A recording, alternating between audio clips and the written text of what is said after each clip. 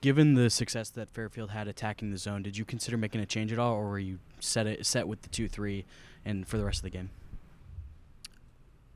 Well, we had some problems containing them in man-to-man, and they got their threes in the first quarter against our man-to-man. So we felt like we slowed it down a little bit in the zone. So that was behind the decision to kind of stay with the zone. It seemed like Fairfield was moving the ball up the court, really quickly. And what can you say about the ball movement there for the Stags? Yeah, they did a really good job. Playing with pace. They had a week off since they last played, so they had a good amount of time to, number one, get fresh legs, and number two, have a week to game plan. And I thought they came in with a lot of energy, and putting pressure on us to get up and down the floor. In the first half in particular, they get 21 points off turnovers and 11 second chance points. So how much of a difference do you feel like that made in the outcome? I thought that I thought they did a very good job of capitalizing on our mistakes and miscues. We had even when they didn't necessarily get points, we just had way too many mistakes and miscues, and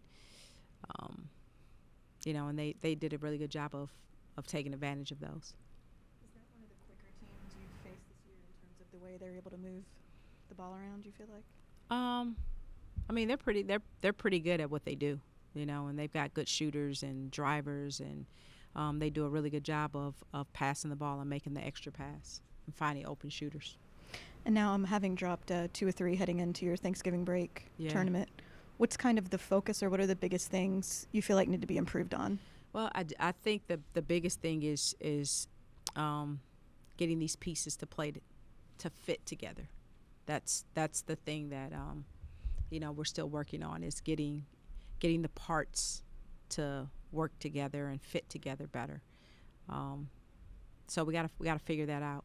We gotta figure out how to make all these new pieces fit together, and it's a little more challenging than we all want it to be, but that's the challenge, is how do you fit these new pieces and people into new roles and all that kind of stuff. How does that come together? And it's just taken longer than any of us would like. So we'll keep plugging away and see how quickly we can get these pieces to fit together. Any certain aspects you feel like you need to focus on heading into this weekend? All of them. I don't think there's tonight. I don't think there was any real flow on either end of the floor. So we've got a lot that we've got to try to get fitting together. Going off that about the the new pieces you're talking about fitting together, just wanted to ask specifically about Destiny Adams, obviously in foul trouble today, but you have her playing a very different role than she was at North Carolina, obviously. Seemed to have some flashes of shot making, playmaking, despite the issues today. How do you feel about what she's showing in terms of making that progress that you just talked about? Yeah, I think she's shown that she's a difference maker for us, and she's very talented and very versatile, and that versatility is something that we've got to be more. We've got to exploit a little bit more, because she's able to do a lot of things out there.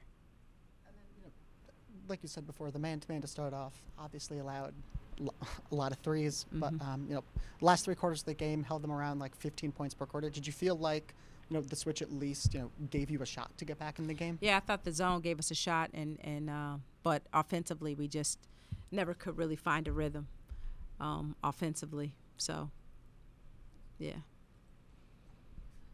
How important do you think the Stags 3-point shooting in the first quarter was in their win tonight?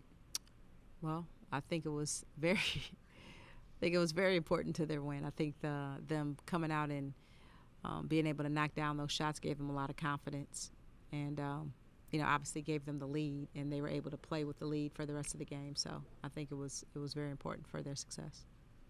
And they also had 38 points in the paint. What did you think they were able to do offensively to get down low and convert from close to the basket? Well, I thought they did a really good job of driving and kicking, and they had cutters, and so they're getting layups against the man and the zone. So, yeah, their cutting action was really good. Coach, you started the second half on a run, cut it to an 11-point deficit before Fairfield eventually pulled away. It seemed like every time you went on a run, Fairfield had an answer for it. What went into that? Well, I thought they got into when we went on the run and cut it to 11. We came off the timeout, and they got a couple of, I think, 3 consecutive transition baskets, and that was, kind of deflating for us. Anything else for Coach? Great. Thank you, guys. Thanks.